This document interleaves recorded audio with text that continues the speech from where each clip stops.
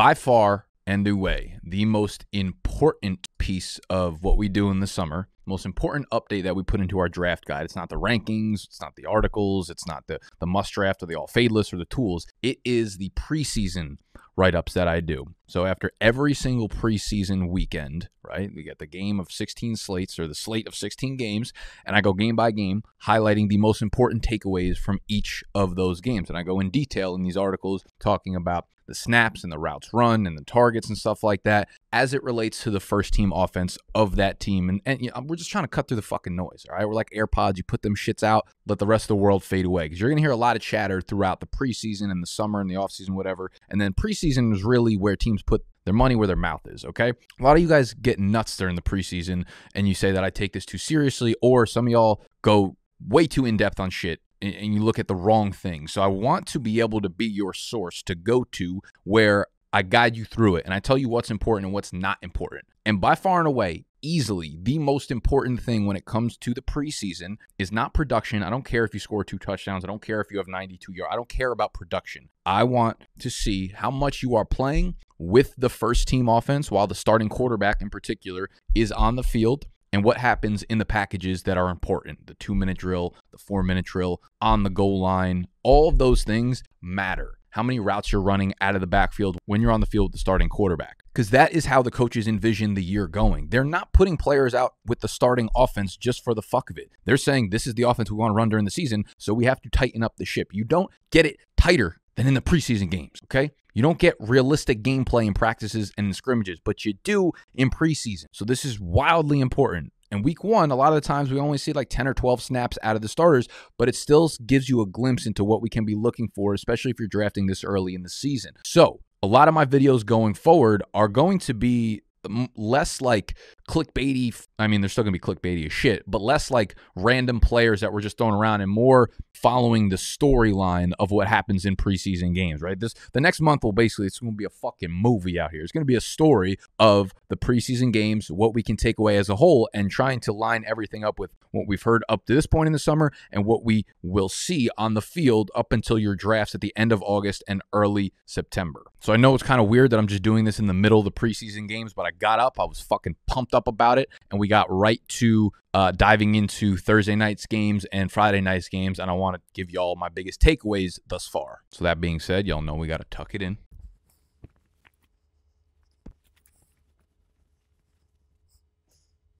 Flex your traps. Stop yelling.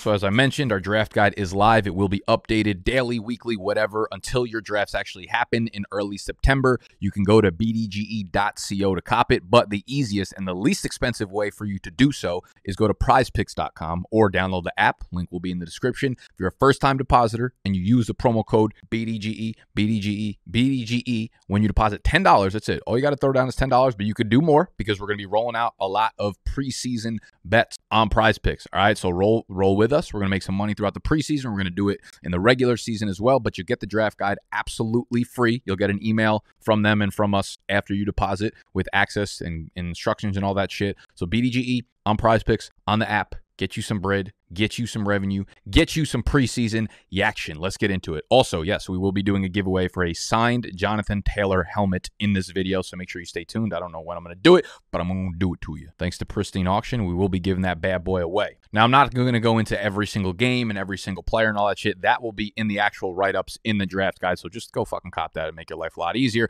But some of the biggest takeaways here. Saquon looked amazing. He was running a ton of routes, got a ton of carries. They only played one drive with the starters. I talked about this in yesterday's video, but it was great to see Saquon back there. And I moved him all the way up to my RB7. You know, they talked all offseason about getting him open in space was really important. They did so, and I think that will continue to be the focus of their offense this year, and I'm really fucking excited for a little bounce bike from Saquon. Treylon Burks, man, it continues to be a rocky offseason for him, and Leviton put it, you know, really well. This is a guy that I've been fading all offseason. I've gotten a lot of pushback from that because you guys like to compare it to like Jamar Chase of last year. I think the signs for Treylon Burks and the negativity out of camp were way more clear and way more defined when it comes to Burks, but Leviton said, obviously still very early, but more bad signs for Burks. Titans rested all their starters, Robert Woods and Nick Westbrook-Ikhine. Like, I mean, listen, if Nick Westbrook-Ikhine's getting the fucking starter rest treatment and you're not, might need to look at some things.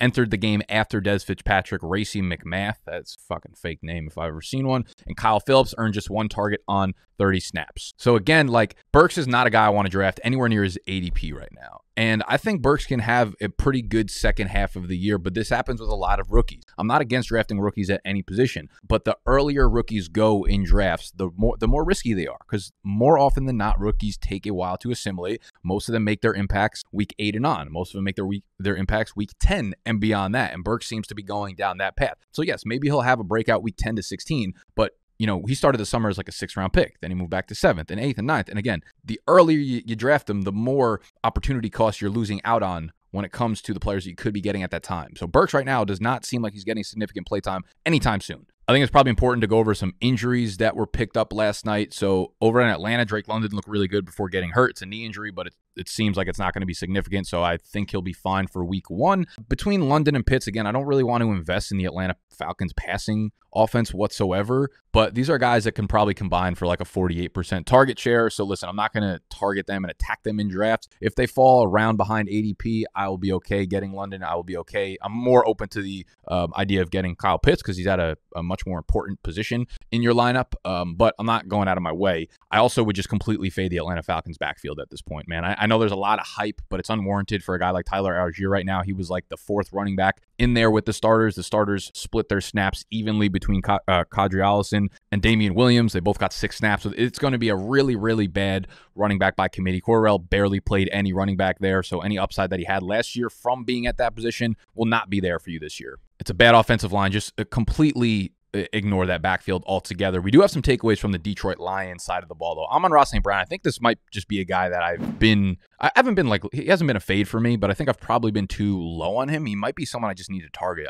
I think there's a real chance we just see him be the Robert Woods of Jared Goff's offense for the next, 2-3 years. He was out there for all the snaps of Jared Goff. He only ran 4 routes, got targeted on 2 of them. Obviously, Jameson Williams wasn't out there. TJ Hawkinson also wasn't out there, but Amon-Ra St. Brown looks like he was just picking off exactly where he left last year. So he's a guy that I'm going to be a little bit higher on. I'm probably going to move him up my rankings after the first preseason game. Just listen, I know there's going to be, you watch the game and you're like, oh, I'm going to move him up my rankings. It's kind of where I'm at with some guys. I like to put a little bit of logic behind it, but sometimes you just see it and you're like, I feel dumb right now for not having him higher. Amon-Ra St. Brown seems like that guy for me. When it comes to DeAndre Swift, here's a couple interesting takeaways, all right? They played 10 snaps with the starting team. Jared Goff was out there for 10 snaps. There's good and bad news. I'll give you the bad news first, as you should always do in life. Swift got 6 of those snaps. Jamal Williams got 4 of those snaps. So we're seeing a little bit of a 60-40 split. I think it'll be closer to 65 in favor of Swift when the real season comes along. But this was a committee last year with Swift and Jamal Williams, and I don't really see a case where it's not going to be that way.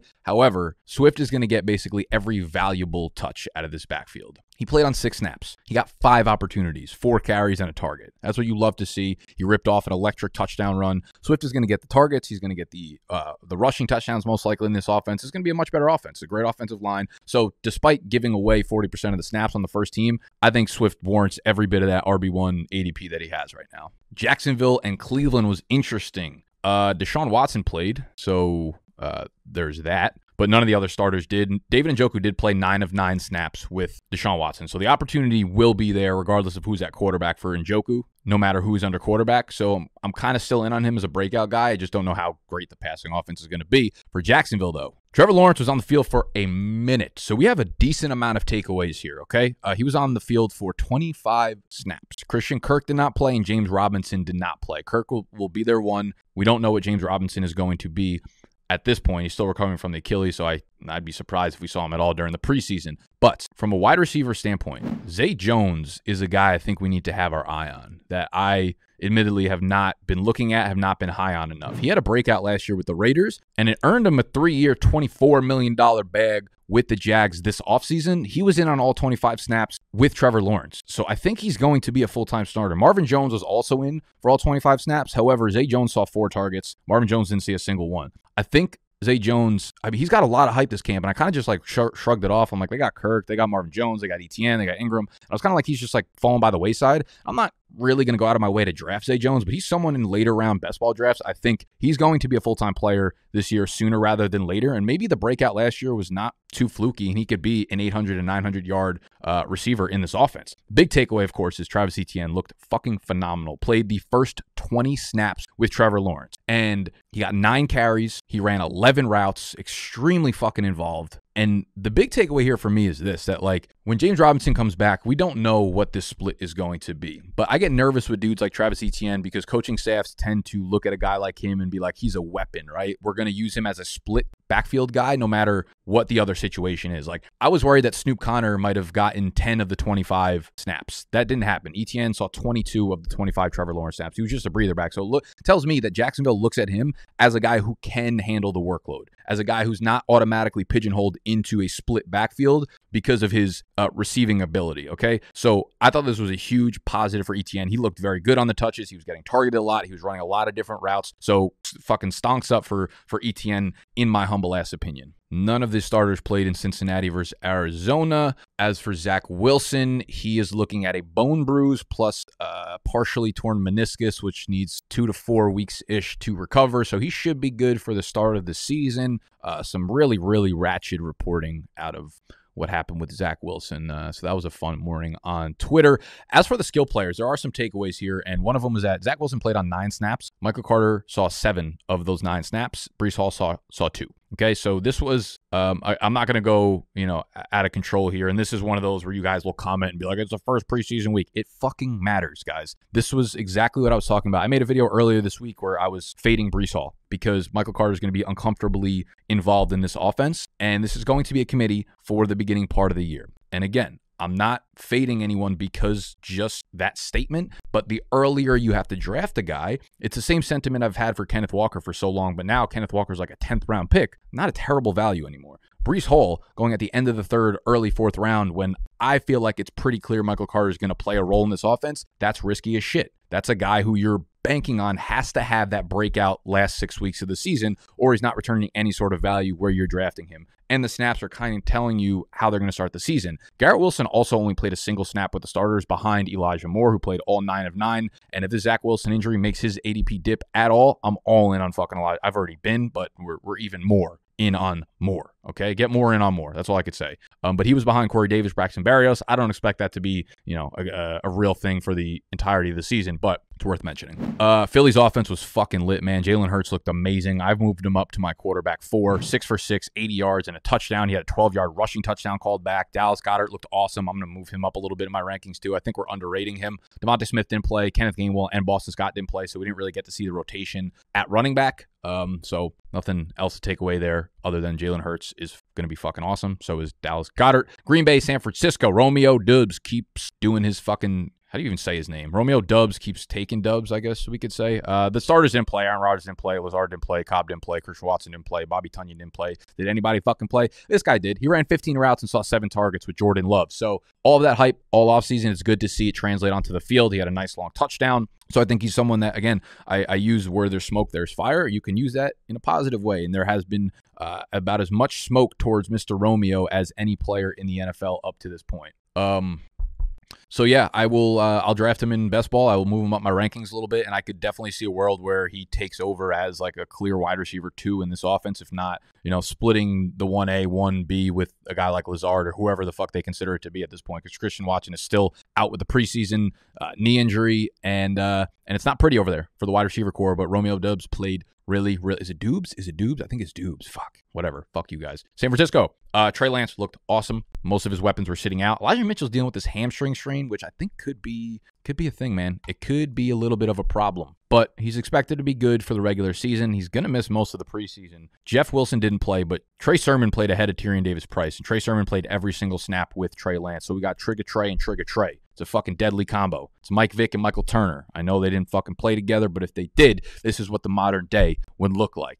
Trey Lance nailed Danny Gray, absolute speedster for a fucking Hail Mary touchdown. That's the kind of stuff that Trey Lance brings to the field. The big arm, explosive plays that Jimmy G did not have, plus, of course, the rushing upside. So Trey Lance was already on our must-draft list in our draft guide, and he will stay there. And I've actually moved him up a little bit in our quarterback rankings, which are also in the draft guide. That's the only place to get them. So that's the biggest wrap-ups here. We have some guys moving up, some guys moving down. For the most part, I feel like we've kind of led you guys pretty fucking well. Based on everything that's happened in week 1 of preseason up to this point, we were pretty spot on with a lot of the players that we were fading or targeting or whatever, but a lot of things will change over the next couple weeks. So make sure that you subscribe to the channel, obviously, to stay in the know with all this preseason stuff. And we will be writing up all of Saturday's games as they happen, probably be live tomorrow morning or Monday, whatever.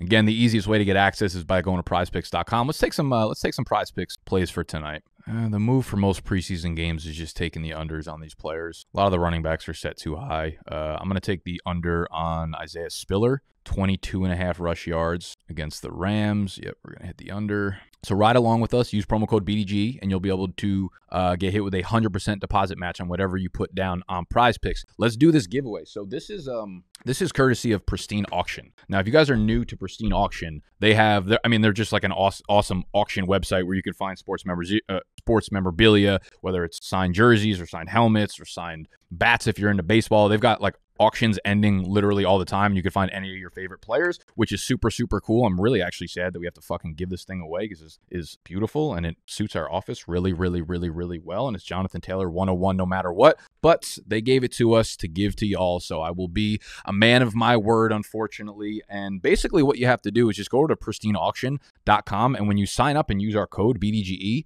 you don't even have to deposit. But when you use our code BDGE to sign up, they're going to give you a free $5 onto your account.